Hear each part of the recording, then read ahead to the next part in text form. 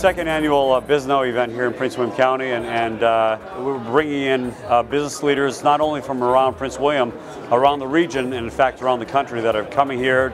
It's a good opportunity for us to showcase in Prince William County the infrastructure that we have, the educational system, and all of the components that are necessary for future growth and prosperity in the county. This is an opportunity to let people know the kinds of things that are happening, the development that's taking place, things such as our Science Accelerator, which we opened earlier this year, and our computer game design program, our Simulation and Game Institute.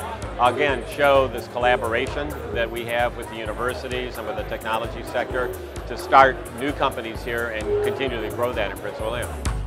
The fact that we have George Mason University and some of our cutting-edge research happening right here at the heart of Prince William County, I think this is going to be really the foundation of an innovation economy and competitiveness for the county for years to come. Frankly, the county is buzzing right now. We have more investment piling into the county than we've ever had before. $3.6 billion in data center investment over the last few years alone.